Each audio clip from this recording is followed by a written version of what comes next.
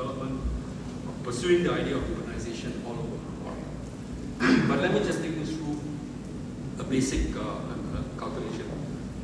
The question is, how big should settlements be?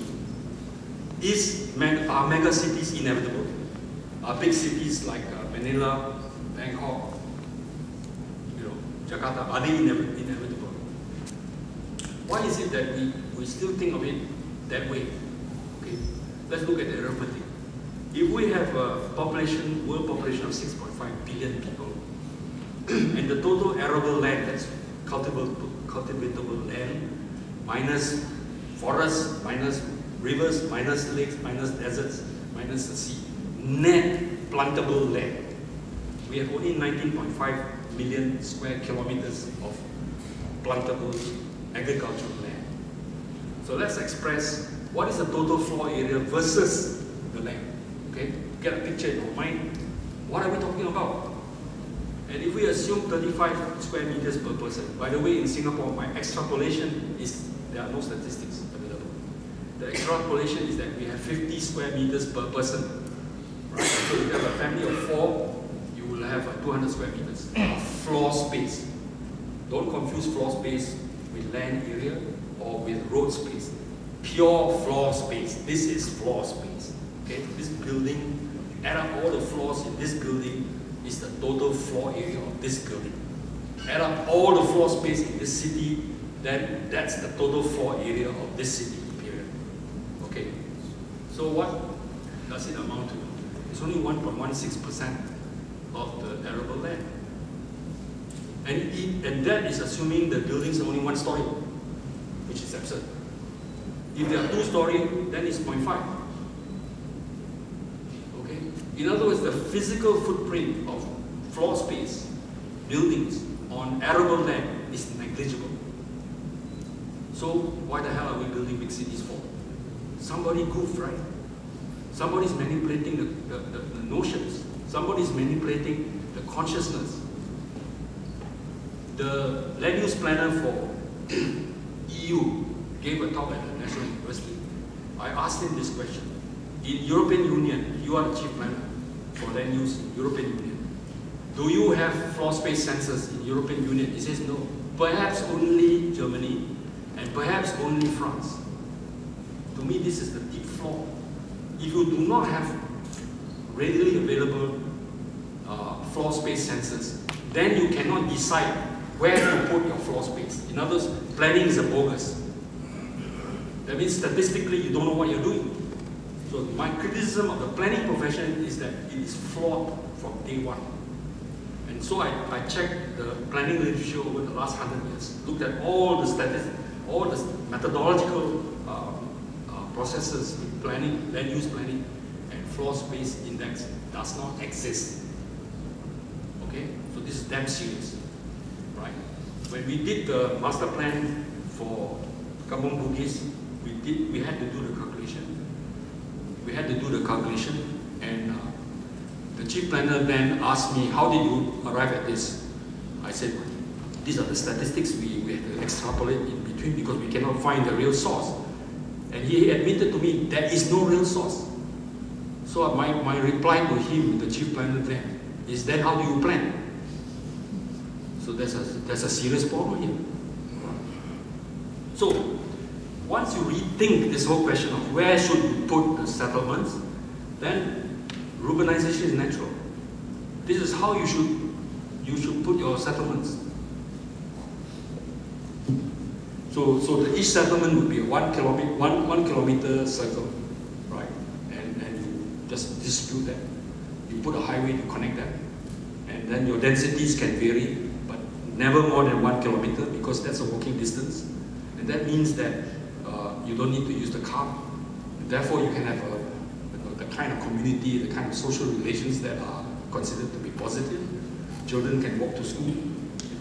Old people and young and children can interact very freely in a traffic-free environment. Not that there are no cars. Of course, you can have cars, but you don't have to use it to the extent that you do. All right? So that's the story. And this is what it might look like. The densities can be very different, right? We can have plantations. We can have every settlement is surrounded by vegetables. so that you have your fresh, organically grown stuff. And beyond that, you have your big plantations. Okay. So urbanization is therefore the landscape of distributed power and choice. This is the politics of urbanization, right? This kind of politics means that the potential for autonomy is very great, which means that when you have autonomous power, then you will have the possibility of fragmented, centralized politics. That means coalition politics. That means democracy. Okay? We'll talk about more about that. It's very controversial.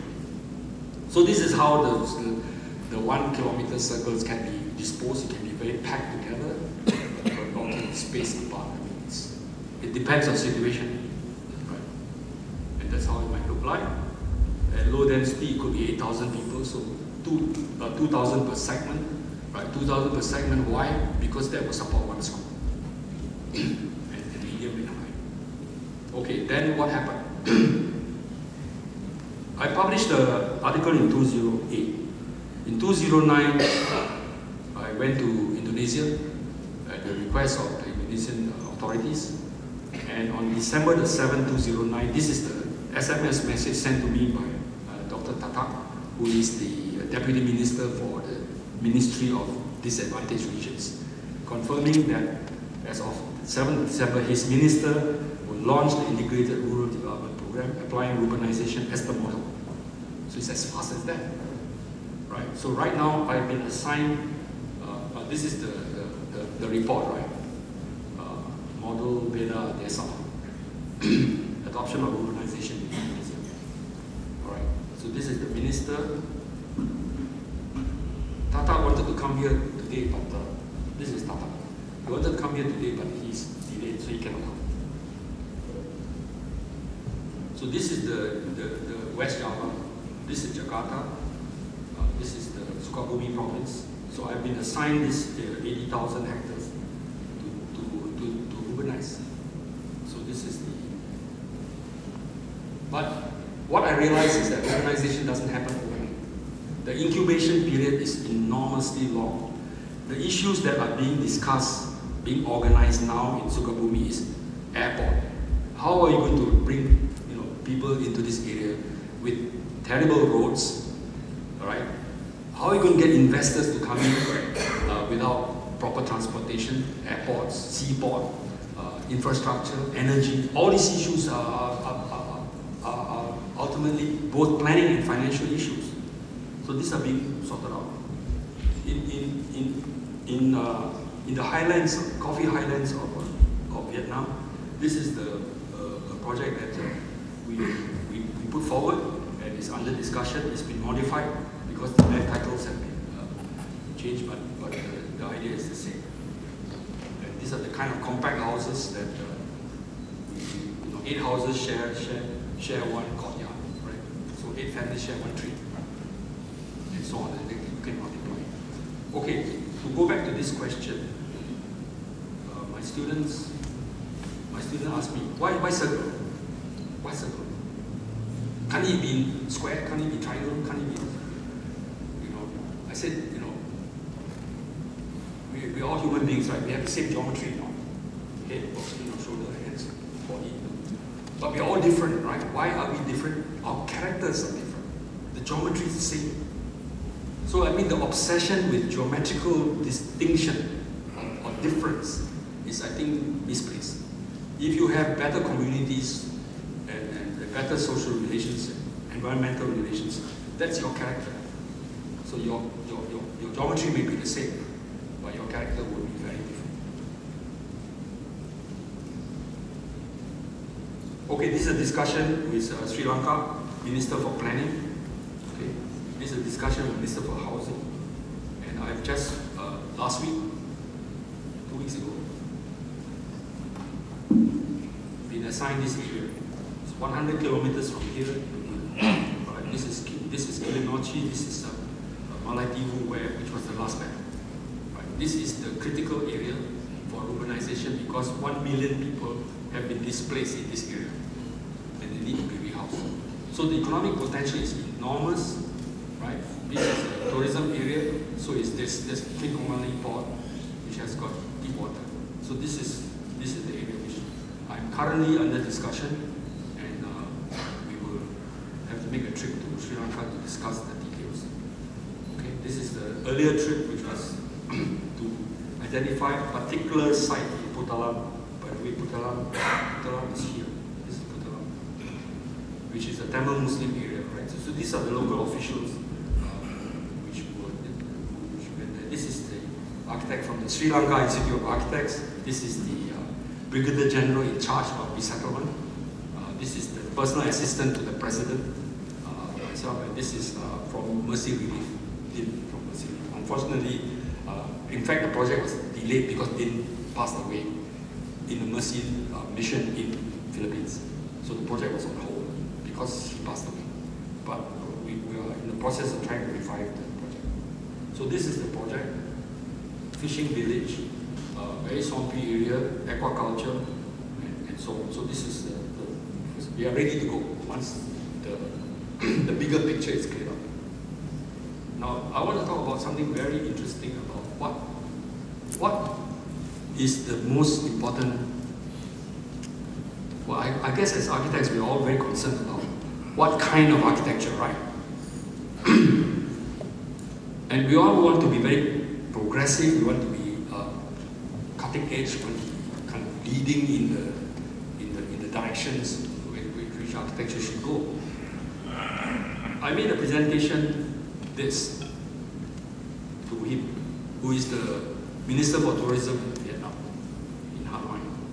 Okay, I proposed to build a 5-star hotel with a cultural village to resuscitate 36 crafts that are dying. And when I presented this project to him, tears came to his eyes. And he said to me, you have addressed 3 of our main concerns. Number 1, that our identity is in danger of being lost because of modernization and industrialization. Secondly, you are giving my compatriots, villages, a chance to make a living, otherwise they will have to go and work in the factories. And thirdly, you are preserving the cultural heritage, which they are the craftsmen. So for these 3 reasons, he says, he approved the scheme. And he said to me across the table, he pointed to me, he said, you go to Hue, which is the cultural capital of Vietnam, and you do the tourism master plan. I said, yes, sir. So we went.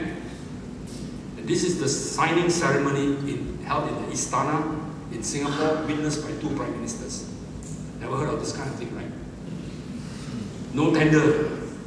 Direct appointment. Okay, so we are still working on the tourism master plan. And because of urbanization, we added urbanization into the tourism master plan. And they are so happy with it because they say you are giving my rural folks a chance to have a bite of the cherry. Otherwise, they will lose out in the tourism because tourism is basically city center. Okay, and Hue is a cultural city. It's a cultural city, and it's a UNESCO heritage site. So a lot of the old buildings, palaces, and everything are being preserved. So it's city centric. What livelihood potentials are there for the people in the countryside? So we created this idea of rural settlements, and we are going to sell houses. This is the real estate part of it. We're going to sell houses. We're going to sell 50,000 houses to rich or middle class Vietnamese who have money, who are terribly worried that their children are growing up absent, lost their culture. I went to the Hue Festival 4 months ago, and I was impressed by the fact that many families coming from Hanoi and from Ho Chi Minh City brought their little kids along, right? And they were enthralled. The kids were terribly excited, and the families were very excited to reconnect with the traditional Vietnamese culture. But what I want to say is that this is modern architecture. Okay? So if we think that this is just traditional stuff, it's traditional stuff in the modern context. to resolve some of the problems of what they call alienated labor. When you work in a factory, you're just a robot. Whatever you have in your mind is irrelevant. You are not a person, you are just a button. Okay? So this is where the resuscitation, the reconnection with the head, the heart, and the hand is a very important modern project. We have to look at it differently.